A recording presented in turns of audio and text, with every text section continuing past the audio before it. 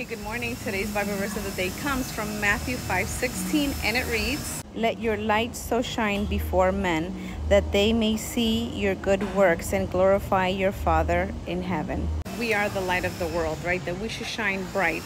And what this means is that if we are shining bright for God, that means that we are glorifying Him, that others are going to get to see our light and say, wow, I want to know what those people have, right? Why is she joyful? Why is he always so positive? Why does he always have faith even when there are bad things happening around them? Example, I'm currently in the motherland and my flight was canceled twice. I was supposed to be here way earlier and I got here way later.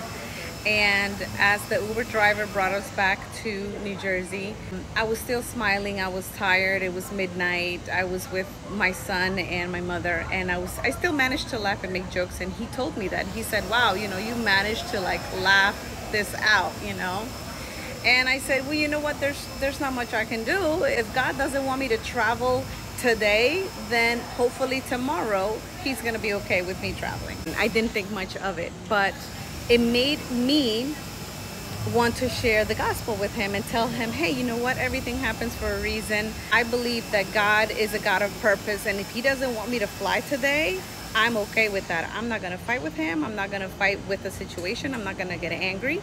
I'm just going to be okay with it. And that brought him to want to talk more about Christ as well. And then it brought him to say, hey, you know what? You're so right. God is in control. God is good. I'm like, yeah, God is on the throne, whether I get on this plane or not. And that's that.